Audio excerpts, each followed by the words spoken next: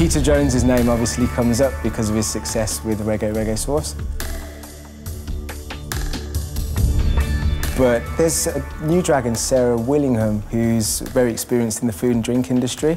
So we'll certainly be looking towards her for opinions, without a doubt.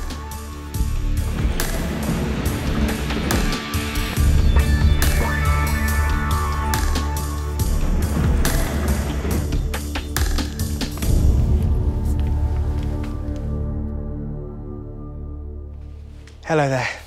I'm Ben. And I'm Youn. And we are pitching for £50,000 investment for a 20% stake in our Korean food company, Yogiyo. In 2009, I took a break from working in London and somehow ended up in a tiny little fishing town on the east coast of South Korea. Youn's was one of the first friendly faces I saw, and after 2 amazing years together, we married and started planning the next step of our journey. After watching Ben fall in love with my mum's cooking, we decided to take our own brand of authentic home-style cooking to the UK. We bought this trailer and hit the street of London. Now, at the beginning of this year, Sue and I decided that we would launch the UK's first Korean cooking range. We have created 5 amazing products that cover the most popular flavours from Korean cuisine. The full range launched in Selfridges last Friday, and in the last week we've secured listings with Fenwick's Food Hall, Whole Foods, and we've just agreed listing with Ocado. We'd like you to pop up and try a little bit of the food, if that's OK, and then, of course, we welcome any questions. OK. What have we got? So it's all finger food, basically. A pitch and a product with punch from husband and wife team Ben Ansah and Yogiyo. Ooh, that is spicy. They're seeking £50,000 in return for a 20% stake in their range of Korean cooking sauces. Serial restaurateur Sarah Willingham wants to find out exactly what's on the menu. Hi Ben, hi Suya, I'm Sarah. Hello. Hi, Sarah. Hi. Sarah. Great pitch, thanks a lot guys, and great food. Oh, thank you. Really good. Thank you. So talk me through the street food. Is this what you serve? Yes. And that's it? It's always some form of grilled meat in one of your special sauces? Yeah, we do 2 types of dishes, basically. One is called bibimbap. It's a mixed rice bowl, so you have your choice of grilled meat, you have a bowl, bed of rice, 5 vegetables, the chilli sauce, you mix that all up before you eat it. What are you charging? So between £5.50 and £7 OK. per portion. And what's a good day's trading then? Between £600 and £700 a good day. So you can turn over 600 quid in a day? Yeah, totally. Yeah. Out of that van? Yeah. Wow. This has got a restaurant concept in it, actually, which is low cost, great price point, really mass market price point. So I'm really interested in that side of it, because I think you do that, your sauces will follow. Healthy takings from the trailer have demonstrated a public appetite for Korean cuisine. Deborah Meaden is curious about the product's unusual name.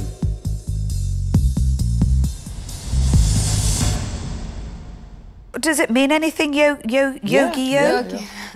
Yogiyo is an expression used to grab people's attention. In Korea, when you go to a restaurant and you sit down, and if you want to order something and just shout Yogiyo, and then just wait. That's great. I hear it all the time. Yogiyo, Yogiyo, Yogiyo. And it just felt right. An attention-grabbing brand name can be a massive asset, assuming it can be properly protected. But Peter Jones believes he's spotted an obvious flaw.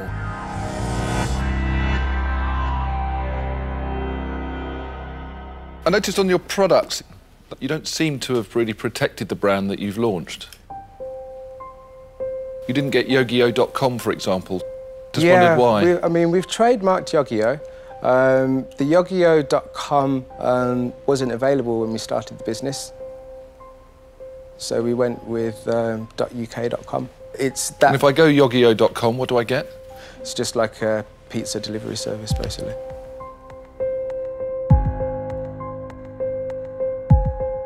I'm a little bit concerned that there is another company that does food. It's a bit of confusion. Did you think about that at the time? Do you know what? I'm going to be totally honest with you. We thought of the name, Yogiyo. We checked and it was there. And then we went on holiday to the Philippines, came back and someone had bought it. So as you build your brand, you're just going to give them a lot of traffic to their site? Well, hopefully we'll be directing traffic to our own website. But sometimes it just isn't possible to secure a .com.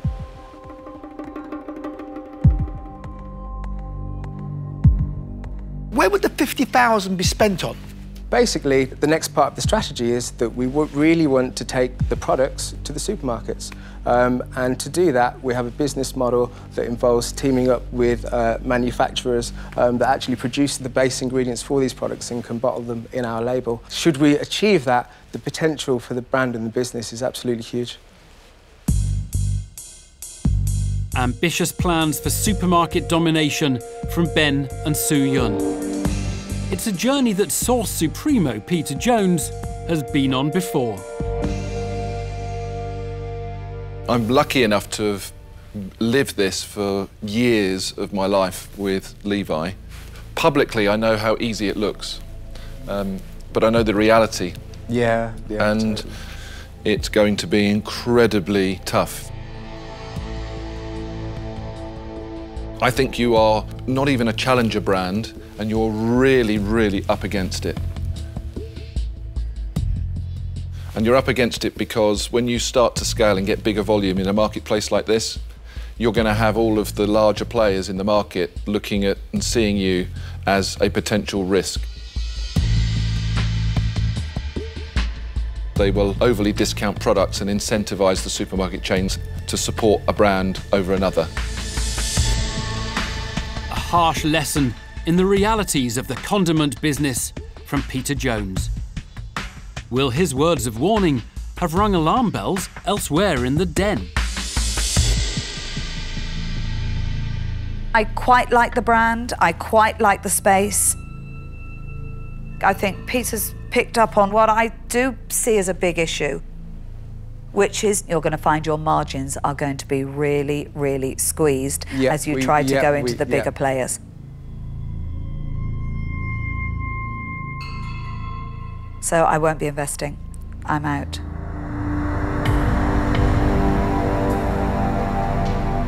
Whenever I invest, I always ask myself, what could I bring to the party to add value?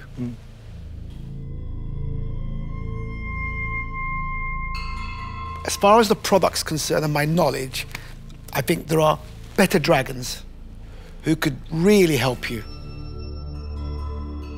So on that basis, guys, I love you dearly, but I'm out.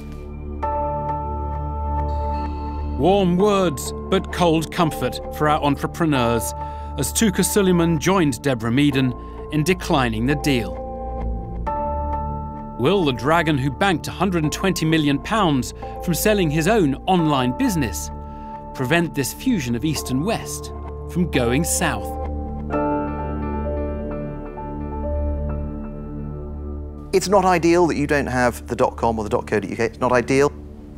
But you can overcome this. You can shove it up with paid-for search. But I think for all the reasons that both Deborah and Peter have said, there's an inherent risk. So for that reason, I think this is a punt, certainly. But I think it's a reasonably priced punt. So I'm going to make you an offer. I would certainly be willing to put up half the money for 10%. A wholly unanticipated offer for half the cash. That's £25,000 for Ben and Sue Youn. Will the woman who's built her fortune on a passion for food and drink be willing to match or even better it?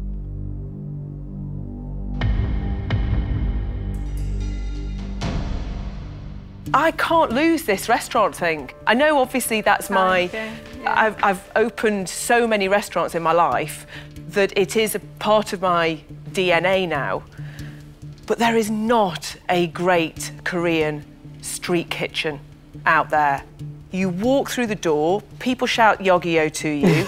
I mean, it's like a really cool, great Nando's. I mean, I'm super excited about that.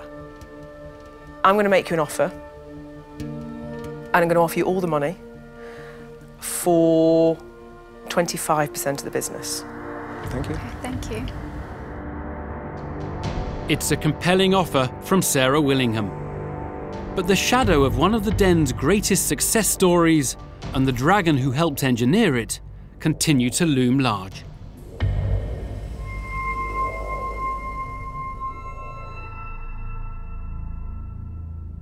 I'd rather pick up dog poo without gloves than invest in a business that is going to be in restaurants. This is far too early. To make this into a business, this for me is not where it's at. It's developing a brand that everybody is going to, at a consumer level, buy into and enjoy. That's what it's all about for us. And that's the future. We're not expecting someone to take this on and run it for us, and we really will be pushing it. And if there is a chance for it to succeed, it will do. I have no doubt, but I would not underestimate what success looks like in trying to take a business like this forward. And I think it's going to be incredibly tough. I'm going to offer you all of the money, but I'm going to ask you for 40% of the company. Ben and Youn were prepared to give away just 20%. Sarah Willingham wants 25%, whilst Peter Jones is asking for 40%. And the two dragons have very different visions of the business's future. Nick Jenkins has tabled an offer for half the cash and 10% equity, but it would require another dragon to match it. The entrepreneurs now face a tough choice. Do you mind if we take a Yeah, little of course. minute? Have a chat. Thank you. Cheers.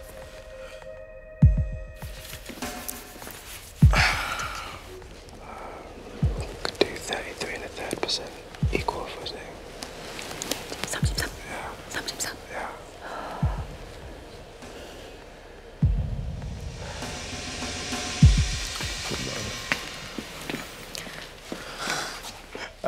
Okay, so I suppose it's a question for Peter. 40% obviously is, you know, that's a big chunk. Would you consider beginning on an equal footing of 33 and a third percent each? We feel that that would be a really, really positive way to begin a relationship. I think there are times where you've got to stick hard and be a dragon, and then there are times where you need to do the right thing.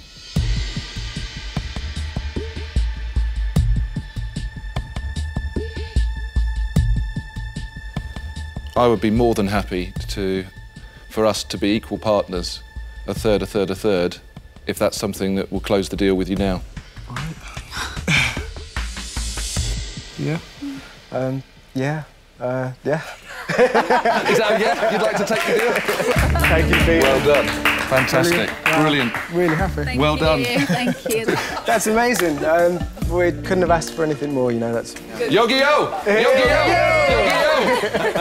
Yogiyo! Watch this space, because I'm going to open a fabulous chain of Korean street kitchens. Ben and Youn have done it.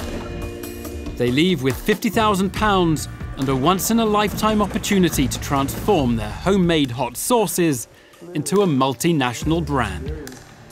Really a tough decision between Sarah and Yes. Peter, but we did pitch the sauces, and you know that's 100% what Peter Jones is all about. You've done an incredible job. We wanted Peter, and the fact that Peter Jones is actually a partner in our fledgling business is insane.